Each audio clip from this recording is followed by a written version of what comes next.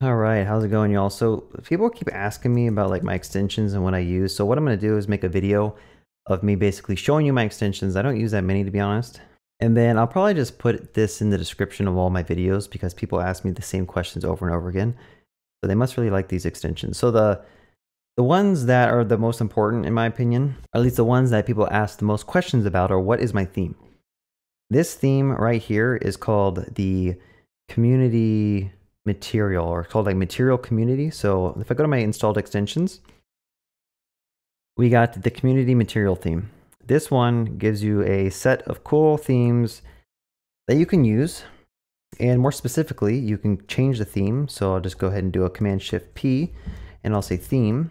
And I can change my theme to whatever I want.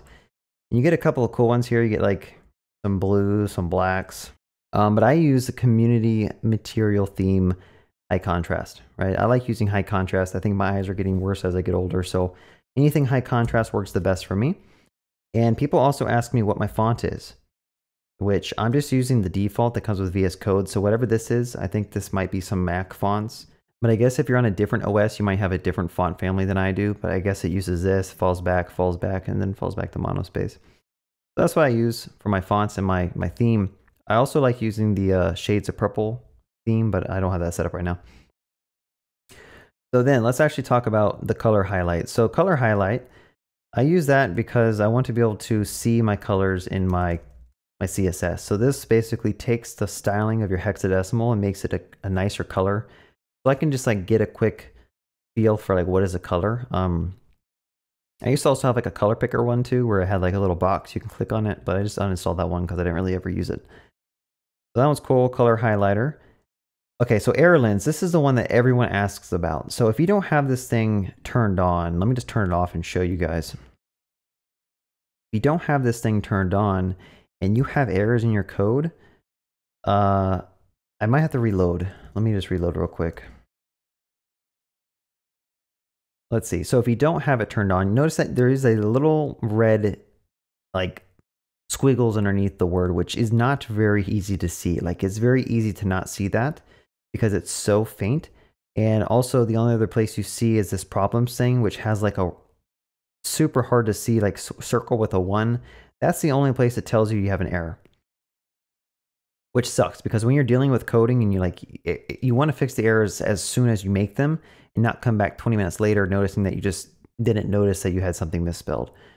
So what I like to have set up is something called error lens, which I have it turned off. So let me turn it back on. And that's going to put the error right in your face. It tells you exactly what the error is, and you aren't going to miss it.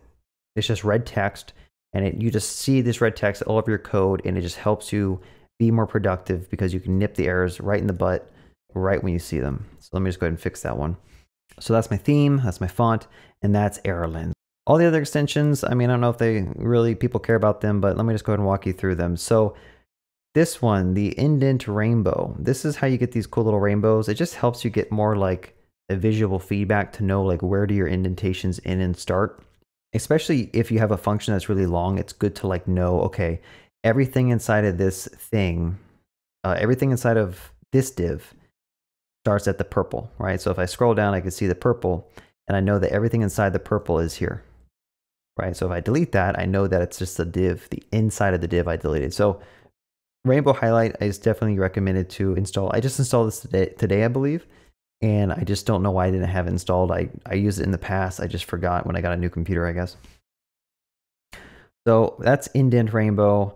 ESLint, of course, is that plugin that I have that tells me when I do stuff wrong and is automatically formatting my code when I, don't have it formatted correctly. So that's the ESLint plugin that's doing all that with my ESLint config file that I have set up in my file with my prettier config file. So you got to have prettier and ESLint set up to get kind of the same feedback that I'm getting. So this one, ES7 Plus React Redux React Native Snippets. This one's really, really useful. And let me show you real quick while that's useful. If I go to any page and I just go ahead and like make a new component here. So let's just say like temp.tsx. When you have a brand new component, you can do a couple of things to like kind of scaffold out what you want. So the ones I use the most with this plugin I'm talking about is RAFC. So this will create a component for you and export it with a named export. I use this one the most, RFC, like that. Get good at typing it, you can create new components real quick. There's another one too, RAFCE, and that's going to do a default export of the component. I don't really do this that much, but it's useful if you need to make a next page, because I think the pages in next, let me go to the teacher wizard. The pages in next require it to be a default export. Okay, so like if I'm making a new next page, then I'd probably do the RFCE and do that. There's a bunch of other snippets in here as well, but I don't use that many. Like there's probably one for like use state. I don't remember what it's called. Let's go to this real quick and see if they tell me. Do they tell me what I can do? Snippets. Take me to a page. There's one for state. IMRS.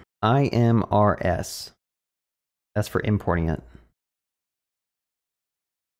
I don't know. You can like kind of read through these. I think there's one that actually like will generate some state for you, but I just find it much easier just to type out the word. Like if I need state here, I'll just say use state. Go like this, and then auto import the file. It already got auto imported. So const a set a. Like this. I mean, there might be a faster way to do that with like your own custom code snippets, but once you have like a state in a file, I find it easier just to copy and paste it. And then I could just go ahead and do that. Like copy, paste it again. I could just go ahead and do that, right? It's faster than doing the snippets once you already have something you can kind of copy and paste and build upon. But anyway, let's just go through. We did the top 4, I believe. Git lens. So this one is what's telling me like who changed the file. So if I go ahead and go back to deleting that temp file because I don't want that anymore. If I hover over any of these, it tells me who changed it last, when they changed it, and what was like the commit message for when they changed it. This is useful when you're working on like a team of other people, because you might go through and you find a bug or you find some like logic that you're just not sure about. So you hover over it to see who added this logic, and it tells you exactly who it was. Or usually what happens if you find a bug, you hover over it to see like, man, who's dumb enough to add this bug? And it turns out it was you 2 years ago. So git lens is what's telling me that. Once you have it set up, it gives you a bunch of additional things, I believe, in your source control tab. So like you can get history on the file, and like I can see like how did this file change over the months / years, and I can go back in time to see history. This extension is super useful. So if you're working with Git, definitely install git lens.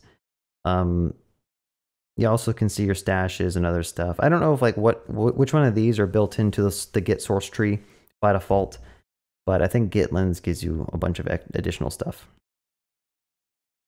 I think they got some like paid version as well too, if you want to use that. Let's see, what else do I have? I got the material icon theme. So it's kind of subtle, but all these cool icons on the left, those are actually coming from this material icon theme that I have set up. So this one's a cool thing to have set up. It just kind of makes your icons look really nice and a lot more visually appealing in my opinion. Let's see, post CSS. I think I use this for like Tailwind. I don't remember if I need to have this set up or not. I think I do. Whenever you're using Tailwind, you have like a global CSS file. I think if you don't have post CSS, it complains about all this stuff. So that's the reason why I have that set up. Prisma. This is needed if you're going to be working with the Prisma schema. Basically what this does is as you type in different things, it'll like automatically add the different relationships that you might need. So for example, let's say a user needs to have a new model called like homework or something. And I'll just go ahead and put that in ID. And what I'm going to do is I'm going to attach the user and say the user has a lot of homeworks.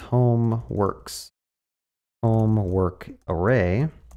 And when I save this, you'll notice that it automatically added all the stuff I needed on the homework model. Like it added the user ID, it created this reference that point the user ID to the actual user.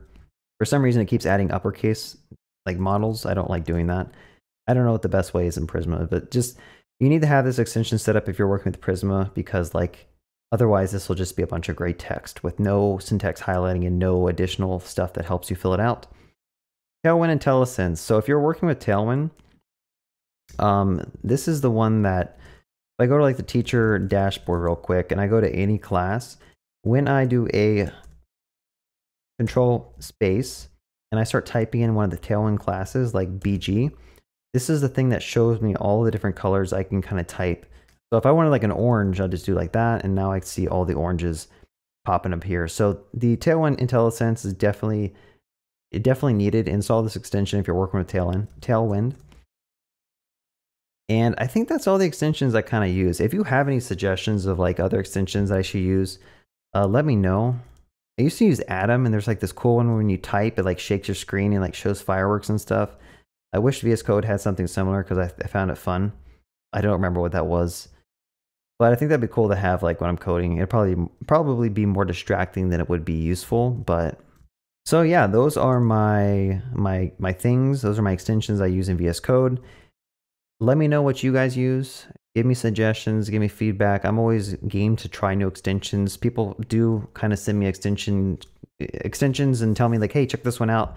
And sometimes I install them and it says my VS Code has been corrupted. So like, I'm kind of cautious about installing new themes and extensions because sometimes it just messes up my whole VS Code. I don't know if that's just me or if that's happened to anyone else, but it's kind of annoying and troublesome to like have to like restart VS Code or reinstall it when I install an extension.